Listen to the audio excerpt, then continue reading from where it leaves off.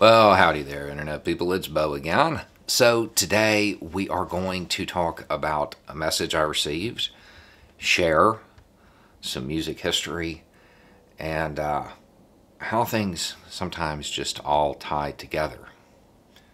I got this message, and the gist of it is, hey, I took advice from you and a bunch of other people, and I started really paying attention to what I was saying and going out of my way to make sure that I didn't offend anybody for no reason. And it would be good of you to share with everybody that if you do this and you find out why the terms are offensive, you learn all kinds of cool things along the way. Because I just found out a term I have used my entire life to just mean that somebody was scammed, somebody was ripped off, relates to a certain group of people, and that a whole lot of them don't even like being called that. And then I wound up finding out a whole bunch of stuff about the Roma people. It's a cool message. And yeah, that's a really good point. If you find out why terms are offensive, one, you will definitely stop using them. And two, you do learn a lot of cool little bits of information along the way, and you'll get exposed to other cultures that you normally wouldn't. And then the last sentence. If everybody does this, when do you think white people will get the same consideration? And I honestly don't know what that means. Because it can be interpreted a couple of different ways. It could mean, when will different ethnicities that are white stop saying offensive stuff to each other? It could mean that. It could mean, when will everybody stop saying offensive stuff to each other like all the time? When will white people get it and stop doing it? And the answer to that is never. That's never really going to happen, because there's always going to be that drive to be edgy. And it doesn't matter what the topic is. That drive is going to be there. And when you are being edgy, you risk offending people. That's part of it. So if you're going to do that, you'd better have a point.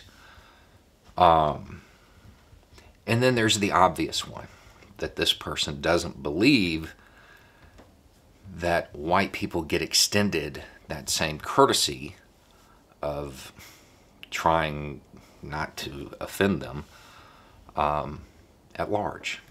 That doesn't happen. So the thing is, Cher kind of answered this question a long time ago, and it all ties together with that message. She performed a song called Gypsies, Tramps, and Thieves. And this is a long time ago. And given its age, it's actually aged okay, even with that title. It was designed to be edgy.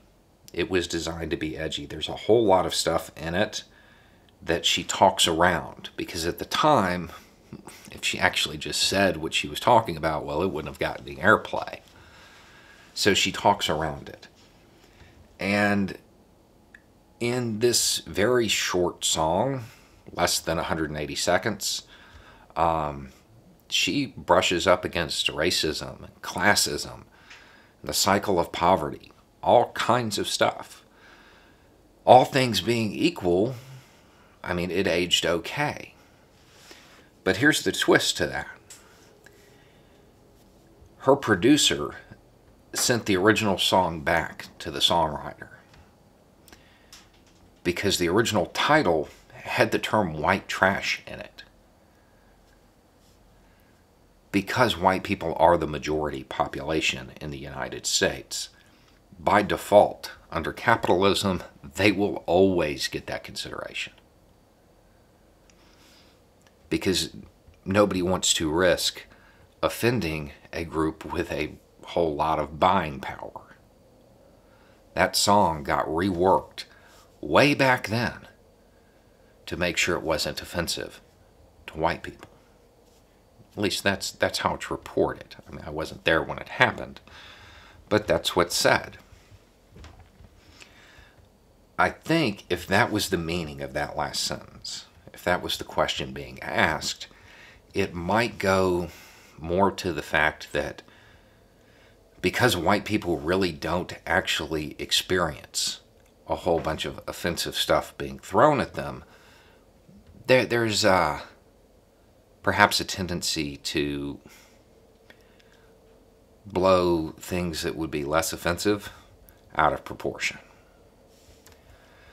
And if you are part of a group that doesn't experience something,